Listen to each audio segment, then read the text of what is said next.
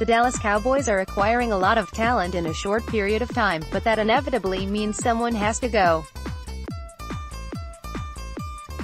That seesaw dynamic isn't as prevalent in the offseason as it is in the fall, mostly because teams can carry only 53 men on their active roster during the season versus the bloated 90-man allotment in the spring and summer months. Although not nearly as pressing a matter, it's still a problem nonetheless, and they've decided how to balance the acquisitions of Christian Covingt, Kerry Hyder, Randall Cobb, George Iloka and Robert Quinn by cutting loose one of their defensive backs. The move is mostly driven by the signing of Iloka, who will supersede Jeff Heath as starting strong safety in 2019. This made Marqueston Huff the low-hanging fruit on the depth chart, and he's now been plucked, released into free agency on Friday, March 29.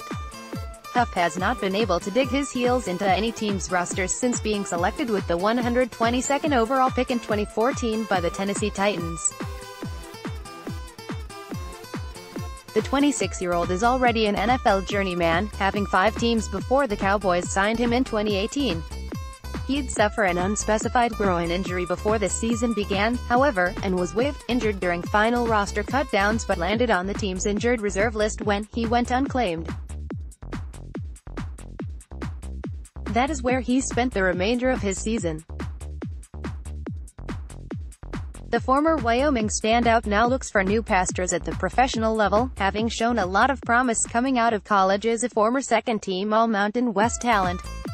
There will be no shortage of teams looking for camp bodies and players to fill their off-season roster with, and that bodes well for Huff going forward.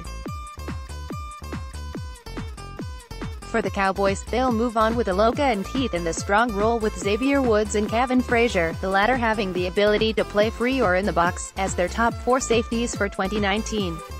Behind them are a lot of bodies that need to prove themselves, including Darian Thompson, Kyle Cairo and team practice squad favorite Jamal Showers. Like Huff, Showers went down with an injury, torn ACL, that shut him down before final roster cuts, but unlike Huff, Showers has ingratiated himself with the club over the years as a former quarterback now turned defensive back.